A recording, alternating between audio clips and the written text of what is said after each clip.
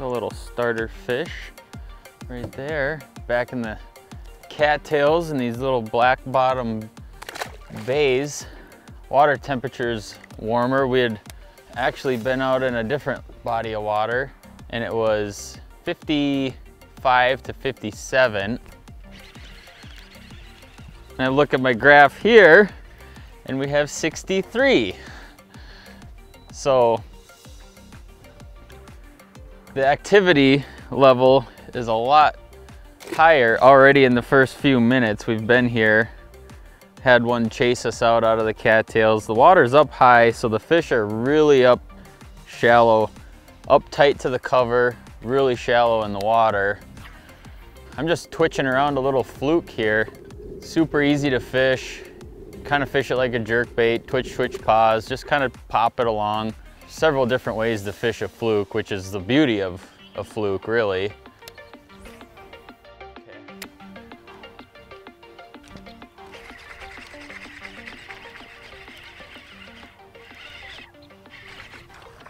There's a little better one there. Come here, dude. There we go. There's a nice largemouth. That ZOOM Fluke stuck right in his kisser. Nice bass right there. That's a number 3-aught. Little Mustang offset. It's got the little grip pin on there. Works really well for your soft plastics. Sweet. See if I can't get another one. In this shallow water, you're always gonna, if you land it next to a fish and they're up sunning themselves or they're hungry, they're gonna move on it pretty quickly. You can usually see them, and then a lot of times you can just kill that bait, and that fluke has a real nice subtle action. Just looks like a dead minnow, you know, injured bait fish. Depending on where you live, it can look like a herring, it can look like a shad of some kind, and you can rig them a lot of different ways as well. Some people like to run a nose hook right through the front of them. I have a good buddy that does that for smallmouths. Or you can just do what I have here rigged up. And this is probably the most frequently rigged way. That's just a little wide gap hook, 3-aught, Texas rigged. Really, really simple. The best part about this is it's about as weedless a presentation as you can get, with a nice pointed front nose. It comes right through cover. If it's weightless, you can just straight wind it right across the surface of the water. When it's real calm and slick like this, sometimes that's a really good option, is just to keep your rod up high and just slow wind it.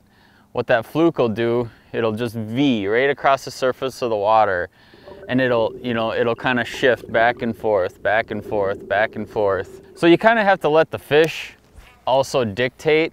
You know, if it's real warm, you can really get it snapping and coming across and skipping across the surface. But if it's a little colder, or maybe you're fishing in the morning, things are a little bit slower, just lift that rod tip up and just wind it slow. Maybe pause it, wind it, and just hold on. And if the conditions are right, it is deadly. Another one.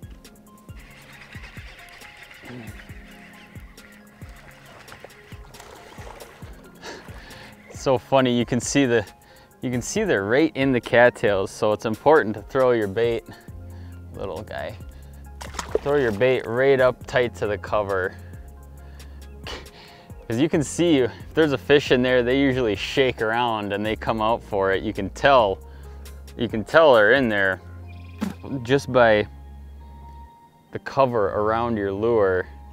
You'll see one little shake of a blade of a cattail or a pencil reed or something. They're coming out to get it. It's a good indicator. Just keep your eyes peeled. One of the coolest things about a fluke is it's so forgiving to fish. You can hand anybody a fluke and just say, go cast it. You know, you can go beat the bank with a fluke and hand it to a kid, hand it to somebody who's, you know, maybe new to fishing. You can throw it on a spinning rod, throw it on a bait caster, and you can just catch fish no matter where you go in the country. It's a really good, come on, get out of there. It's a really good fish catching lure. Little chunk. Now that's on straight braid. And the reason for that is because you could tell I had a little cover right in this immediate area. And I'm fishing it up around the cattails and stuff, so I need a little extra horsepower to get them out. This is a lighter wired hook, so I'm not, you know, I don't need that horsepower in my rod. I've actually got the braid paired with a little bit more of a limber rod, so I don't tear hooks out.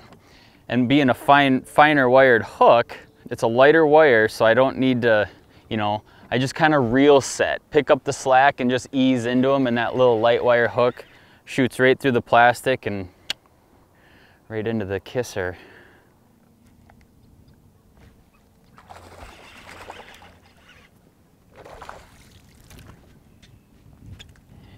Hello.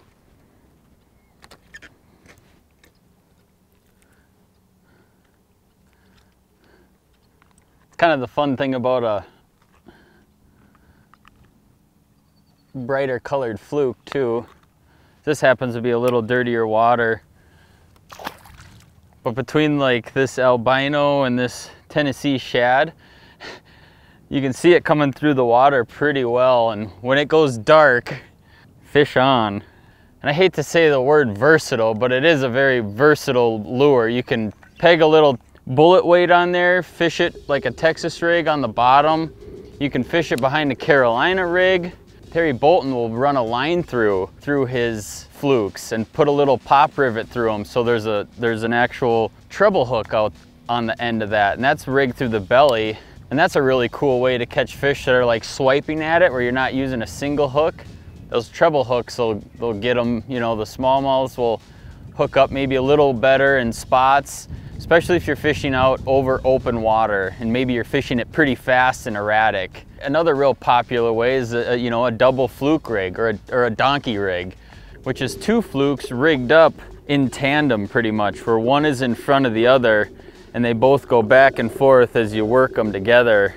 Where legal, that's a really, really deadly presentation, is a double fluke rig. So I mean, there really is a lot of different ways to fish this bait, and it's great for largemouth and smallmouth. Spots too. I mean, you can tear them up. You can tear spots up on this style of fishing as well.